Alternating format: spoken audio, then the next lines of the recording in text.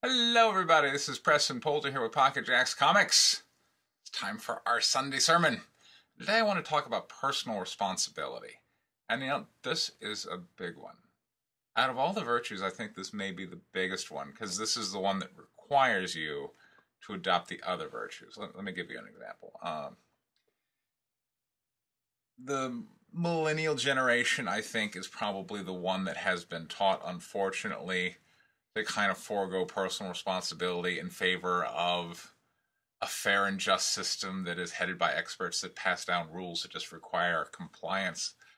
And part of that is that there's been a lot of labels, ADHD and all these different genders and various conditions, like all kind of conditions that come out of the woodwork that I'd never even heard of back in the 80s. And each of these labels kind of comes with, well, this label applies to me. That means you have to treat me in this special, different way. And essentially, it's why they can't conform to society's expectations and why instead society has to kind of conform to their expectations. And unfortunately, I feel that's a really pernicious habit because if we look at, say, a more traditional, rough time martial upbringing, it would be, there are bad times ahead, there's war or famine or whatnot, and society therefore needs warriors or farmers or whatever it is that's going to meet that. And then each individual, well, what does it mean to be a warrior, for instance? Let's go with that. And then, you have to be able to be strong and tough and courageous. And that would require the individual to kind of go, well, I've got to make myself to be someone different, to be someone better, more in that image. But when there's really no crisis, it requires, individuals to conform to some shared expectation, and instead society has to kind of cater to you. Well, there's not really much of a motivation for personal growth. And it not only creates stagnation in society, it creates from a macro scale, a government and society that is rife with corruption, essentially, because right and wrong are now determined by law, and the laws can be lawyered, particularly by the more well-moneyed parties, and that's where you start to get the signs of decline. If you just look at the Roman Empire when they were early in their expansion, well, clearly there were needs. There were barbarians on the frontier, but then as those problems fell away and it became more about, well, how do we get more bread and circuses to the people in the homeland, then it became when it becomes more about a fair and just society that treats everybody ideally, then things start to fall away. It's simply the way things seem to go, and it's personal responsibility which is at the center of that. Also, as an individual, I gotta say, personal responsibility is the one thing that really determines long-term whether you're going to be able to make a relationship of any kind, like a professional relationship, a personal relationship, friendship, romantic, whatever. How much personal responsibility is that person willing to take on determines the longevity and, quite frankly, who you should be associating with and who you shouldn't. If you meet somebody and, well, things have befallen them in the past, but that wasn't their fault. They got dealt bad cards, or people tricked them, or, I'm sure by now you've heard plenty of people who just tragedy befell them. SJWs smashed their mailbox. Oh my God! Right?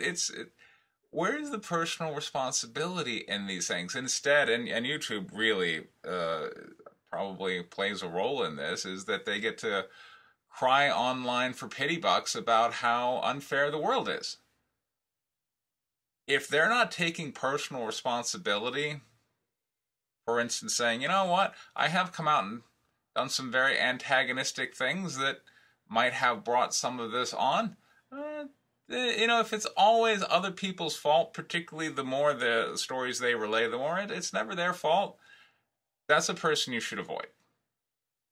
Now, I've been looking at what I want to take this week's viewing from, and really I like The Mandalorian. I've seen now the whole series first season anyway, and I think it's excellent. I recommend everybody check that out.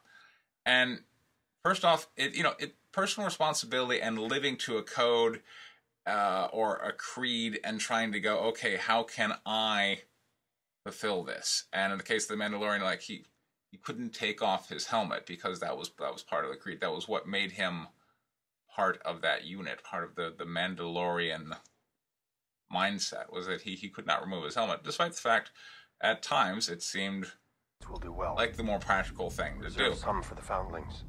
So he has not only that code, but also the code of a bounty hunter. So he has these two separate codes, and he is living his life in accordance with them. At the start of the show, he fulfills his job.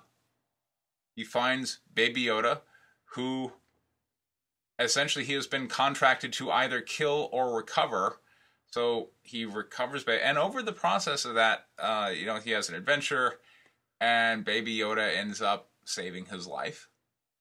And still, though, he made a deal. He made a promise. So he delivers Baby Yoda back to his charge. Boom, he has fulfilled the code of the bounty hunter. And he has also, in so doing, fulfilled his Mandalorian code. Life moves on. Except for him, life can't move on because there's something that bothers him, because he knows that essentially they're going to kill that little baby alien who saved his life.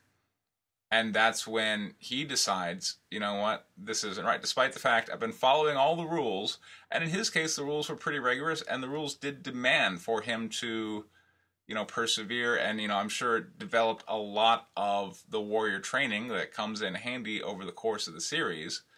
But he decides for himself that what's going to happen to that little baby alien who saved his life wasn't right, and then he starts taking action against that to prevent an injustice, and in so doing, he gets all these allies. Now we have this great story, and if you really take a step back, now society becomes more just.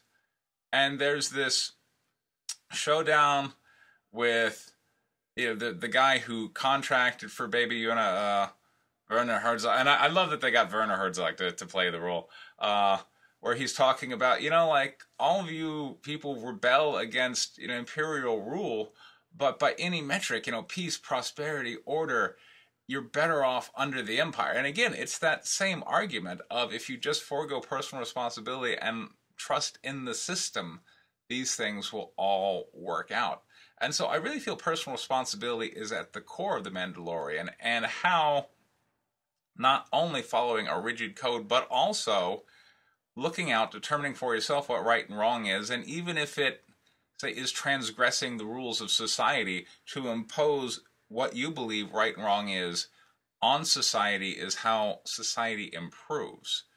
And if you instead avoid that, well, now society is going to be in decline. So those are my thoughts on personal responsibility. I really feel that it's at the core. It's probably, yes, I believe it's more important than all the other virtues, because the other virtues will not come into being unless you first go, what's important? And what's important is where you take responsibility and say, this is what I'm going to do, and this is the path I'm on. And you make that outward declaration to people because you want them to hold you accountable. Just like I'm doing with my comic book company. I say, here's what I'm going to do, priced fairly, delivered quickly, excellent art, excellent writing. I let you know how I'm to be judged. It's all personal responsibility. And if over the course of doing things like, oh, that printer printed things poorly, and now you're not taking responsibility for it, your customers learn, I can't trust this person. So at all levels of society, the professional and the personal, as well as just your individual dealings and also societal dealings, personal responsibility lies at the core of it.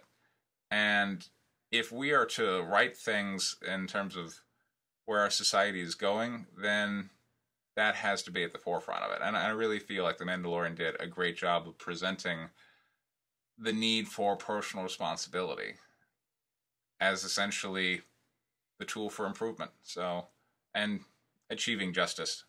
So I recommend you check that out. It's currently on Disney Plus. Hopefully it'll be some other places. Other than that, those are my thoughts on the day.